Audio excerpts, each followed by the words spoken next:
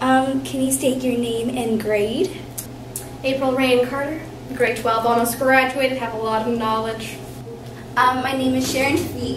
I'm in grade 11. So how did you get into feminism? Well, me and Sharon have been friends since we were fresh out of the motherly womb. You know, our mothers both were left by their husbands, and so we were pretty much sisters. So how did you get into feminism? Well, I think April said that when we were little toddlers and we lived with our moms, both of our fathers abandoned us, leaving just us and our moms. So we really had to rely on just the strong women in our family, you know? What makes you passionate about feminism? Well, what doesn't? That's a question. I mean, I hate men. Well, I think that we really want to get our word out there that men are pigs. My father left me. Useless, pointless. All he did was donate the sperm. I don't think I'm allowed to say that on camera, but here I am still saying it. And that we really need to do everything in our power to educate women that we are equal to men. Not equal, even better than men. That we are the superior gender. Oh, I mean, sorry, we don't believe in gender. We're not into that kind of thing. Non-binary, you know. Just go with whatever in your head, not in your crotch. What kind of hobbies do you have? I enjoy making little crafts, you know. I have an Etsy page, you know, you can look that up if you like. Other than that, I like protesting, yelling at men, anything, you know, anything that really gets me going and I'm really passionate about. Well, I like to knit. Me and April, we actually go to the library a lot. Now that I think about it, we spend a lot of time at the library. Well, you know, until that one time we got kicked out, but we were sleeping. Sharon? Yeah? We've had this club for a long time. We've had some great experiences. I have an idea. Yeah? Please don't get mad or start ranting or anything. Sure, yeah. Promise? Yes. Okay. I think we should start a Chinook feminist club. You're a Chinook? Sharon, just think, okay, it's just us, okay? We're the only ones that are enlightened in this entire, like, universe or so, I don't know. Yeah. So why did you start the Chinook Feminism Club? Well, me and Sharon have had our own little club since we were young toddlers, and I decided that we should probably spread our knowledge, you know, get more people involved in the community. We just felt it was necessary to educate people in Chinook. And get some more members, so we started the Chinook Feminist Club at our school. Why is it important to educate people on the issue of feminism? Well, because men are destroying our society. If we don't eliminate them, we will literally die off one by one. All right, welcome, ladies, gentlemen, and all you non-binaries in between to the first ever Chinook Feminist Club!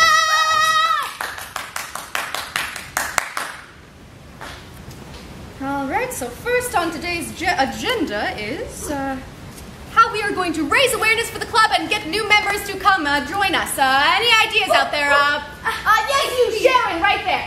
Okay, I was thinking, free the nipple. Free the nipple. But for animals.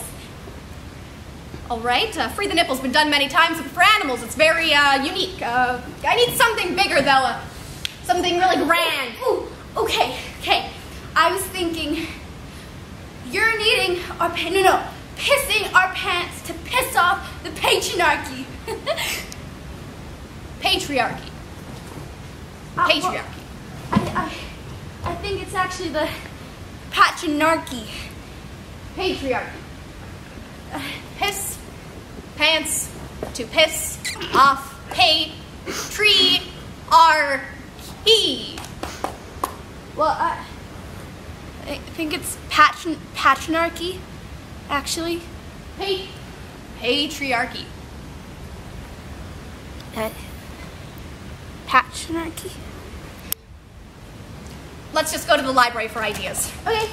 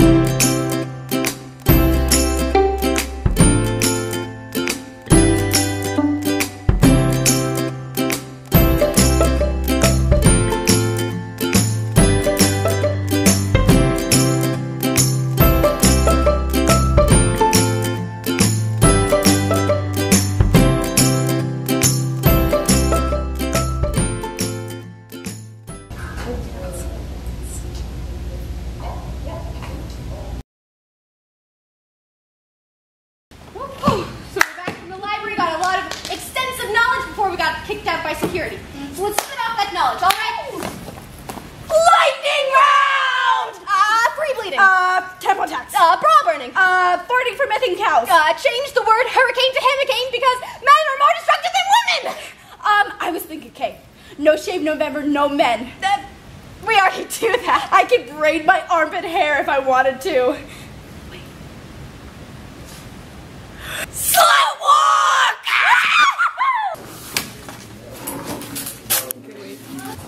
Slut walk? Sunday? Sure. I'm so tired of Sharon. Would you guys like to join us on our slut walk? Feminists for life. If you aren't outraged, then you aren't paying attention. Have a nice day. Wow.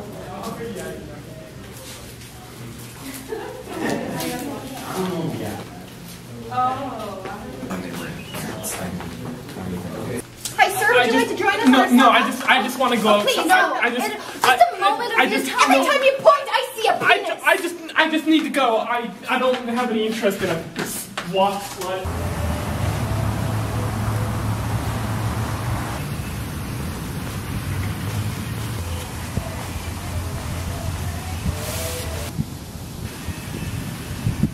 Sharon? Yeah? I know we didn't get any recruits, but we're gonna do this slut walk. Just the two of us. Together. Just like it's always been. You ready? Ready.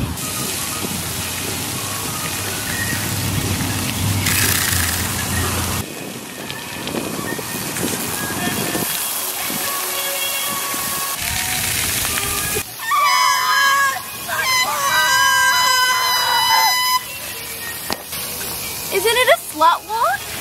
Why are we running?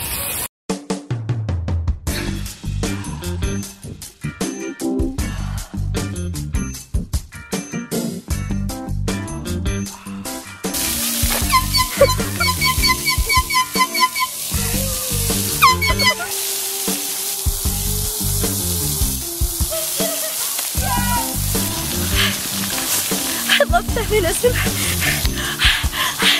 I do this for my school.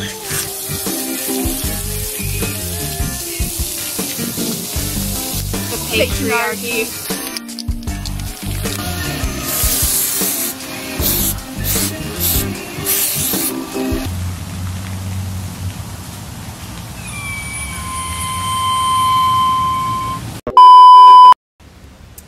Well, although our slut walk was a great experience for the two of us, unfortunately, no one else joined. Sharon? Yeah? I think it's about time we put our little club to bed. Yeah. Wait! Wait. Is there still time to join the club? Really? Our club? You want to join? I'm coming. Hurry up, Sharon. It's a memorable moment. You want to join our club? Yes, I do. I really do. Let me ask you one question. Do you love feminism? Yes.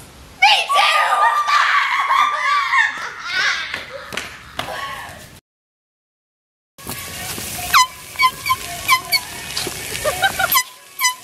Slightly drenched. Now we have to have the aftermath. Would you say that you've enjoyed your time here at the Rotary Centennial Water Park? Okay, I want to take off all my clothes now.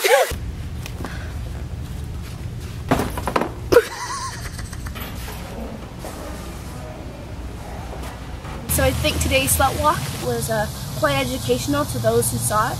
I thought the issue of women oppression was good.